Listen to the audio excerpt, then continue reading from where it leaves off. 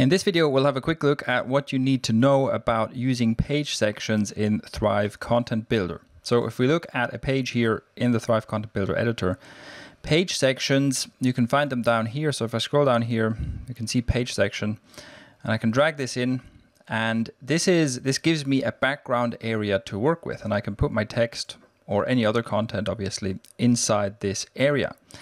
And if I click on the page section itself, I get these options that give me control over how this, what this background looks like. So for example, I can give this a custom color, right? I can select any color I want for this background. And for example, if I make it dark like this, I can also change the text style to be light. So any text in this area will by default show up in a light color so that it contrasts against the background. And I can also have a background pattern or even a background image. So for this, you'll want to select a large image because it will cover the whole width of the screen.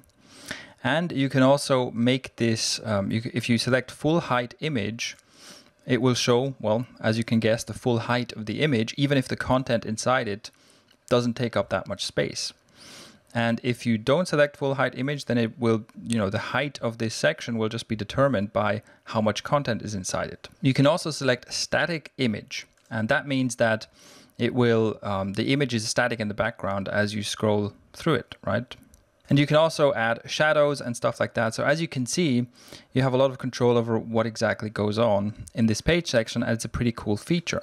But there's an important thing you need to understand about it. The page sections only work if you're using Thrive Content Builder with a Thrive theme. And that's also why you find it down here in the Thrive theme elements section. Now that might seem like a strange limitation, right? Why don't we just make this available for everyone? And the reason is that Thrive Content Builder is generally only works inside your content area. And the content area, just like this box here, right, is the content area.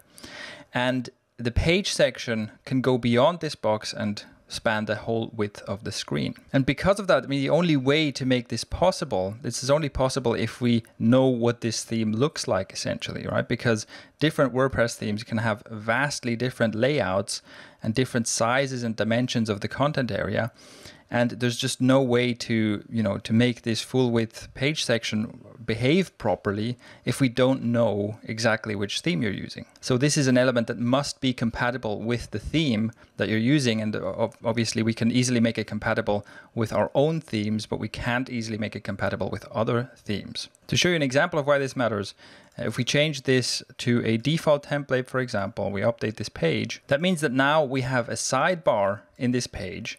And in this case, we have to understand, oh, there's a sidebar here, and we can't have a full width page section. Otherwise, it would overlap with the sidebar and strange things would happen on the page.